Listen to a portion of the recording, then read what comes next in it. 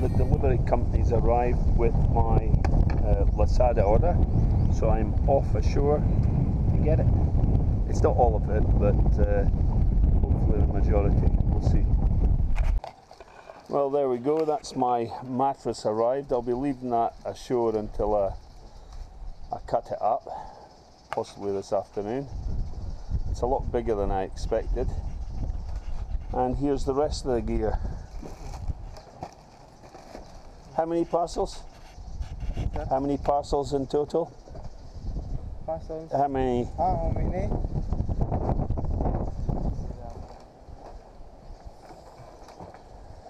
Anyway, there is a bit there. Hello, Aaron. How are you today? Wave at the camera. Wave at the camera. No? 12, 13, 14, 15, 16. 16. Oh, okay, that's good. Okay, and that's it all signed for. Now I've got to take it out to the boat.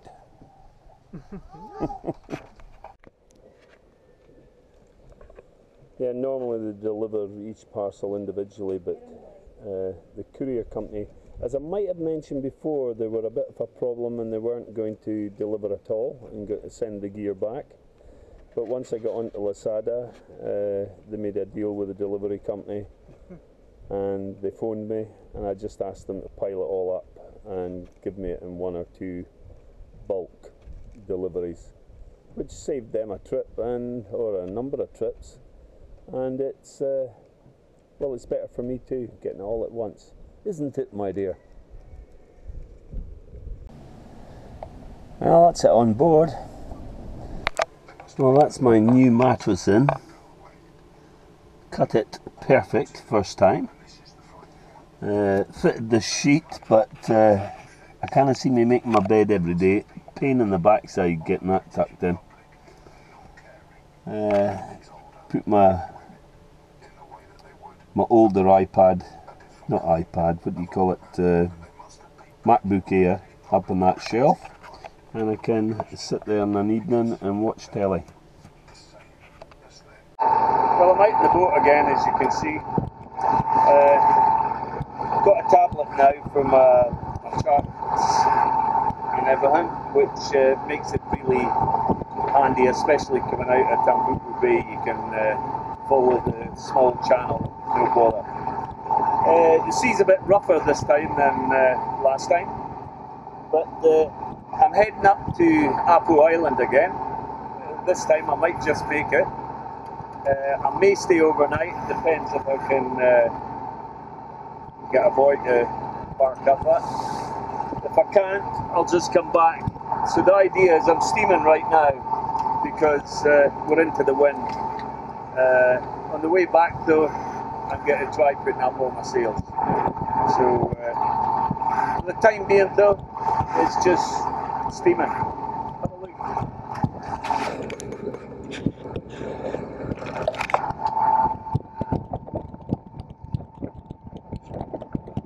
There's Apu Island up ahead. Autopilot's doing all the work, and I'm just taking in the view. This time, if you'll excuse me as I jump up here, this time I've got my dinghy with me. I've put the engine on board and I'm towing the dinghy, and it's towing quite well. It's no swinging back and forth or anything. So I'm quite happy with that. I might just have about a bit more line. I'll wait and see how it goes. But that should make it easier when I'm mooring as well, because the conclusion I've came to, when I was mooring last time, I was pulling in the rope and it was hell of a heavy. Well, it's because I was pulling the dinghy as well, because it was attached to the same line. So this time I've got the dinghy with me, so hopefully picking up my boy when I get back will be so much easier.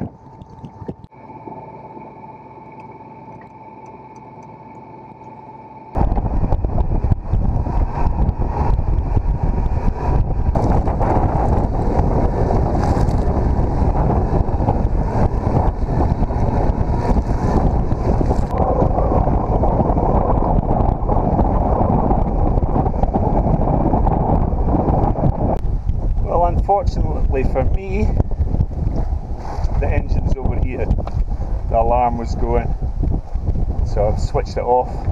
Had a wee check about, no idea.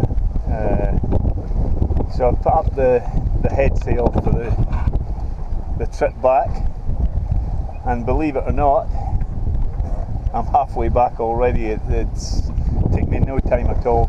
I don't know if the sail's doing any good. The current's definitely in my favour. The sail won't be doing any harm, and hopefully by the time I get back to the entrance, when I switch on the engine, the alarm will have stopped, giving me time to get in. But I'm going to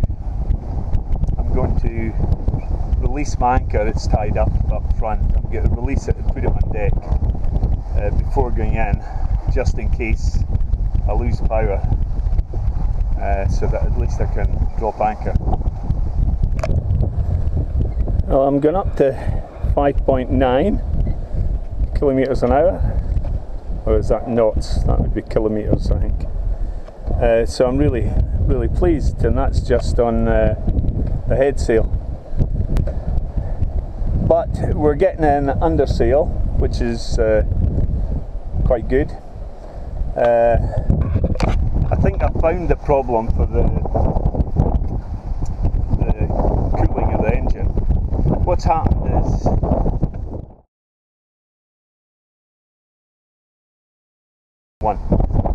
anyway, we'll soon see. I've switched it back on. I've tried the engine and there's no alarm on, so that's a good indication that it's working. Either that or the engine is just cool enough that the alarm's not coming. So I'm not going to try it yet. I'll wait until I'm near a shore and pull in the sail, put on the engine, and well, pray.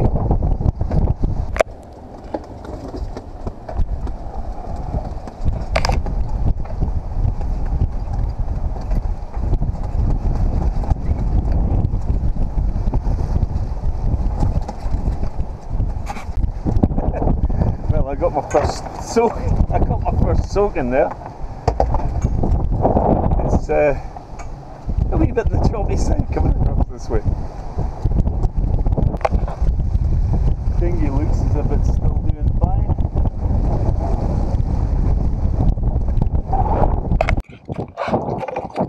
Well, I've got fishermen to contend with now, so again I have to take down the sail and motor. Because the last thing I want to do is, when I take down the sail, which is directly upwind from them, that will go on, you can see that they've got nets out. So here's hoping. Wish me luck. Well, that's the anchor sort of manageable if I need to use it, and now I'm heading back. I did hook on while I was out there.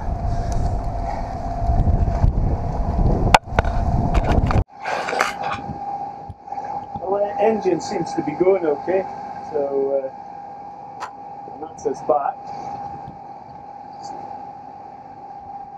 Just a couple more minutes, and hopefully I'm moored up, safe and sound.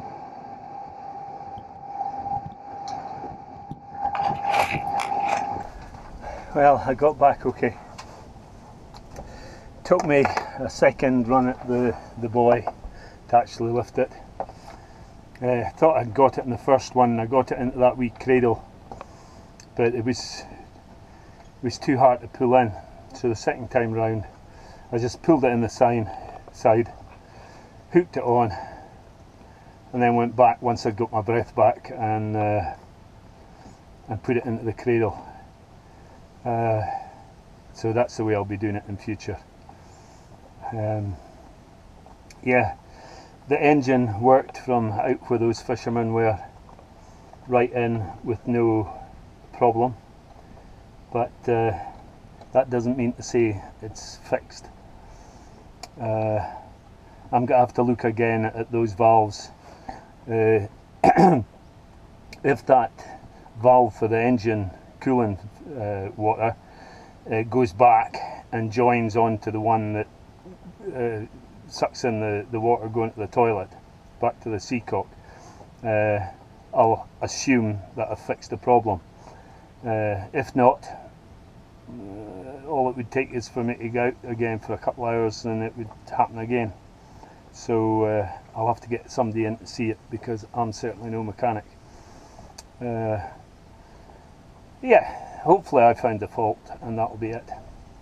So I'm sorry, but that's me knackered. I'm going to have one beer and then I'm going to put my engine back on my dinghy, and then I'm going to probably go across to the wee cafe across there and have another beer or two. Yeah, plans of mice and men. Apple Island has got away from me again, but I'll make it eventually, inshallah. Okay, bye the now.